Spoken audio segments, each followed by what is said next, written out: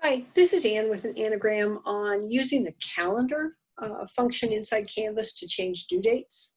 This trick has saved me time in the past and is going to save me a lot of time, and I wanted for a course I'm working on now, and I wanted to share it.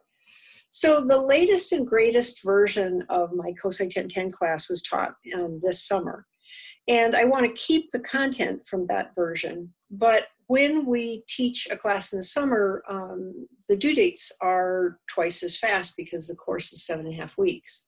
So I have imported my summer content to a fall shell and asked Canvas to adjust the dates. And it has distributed the dates. So for example, this first Tuesday is right.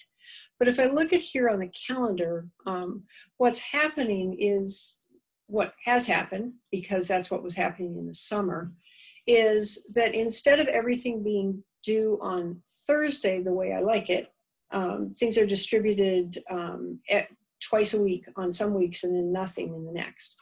So I could go through and open each one of these from my modules page, but what works a lot better is simply to drag and drop them on the calendar. And so if I want all of these things due on that first Thursday, I simply drag them there.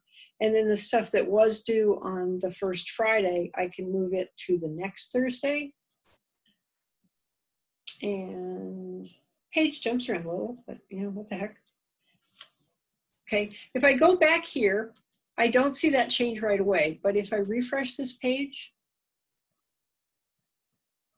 I can see that I now have this stuff due on that Thursday, and the next week is due on the next Thursday. And that's a lot faster than opening up each one individually and changing the due date. Hope that helps.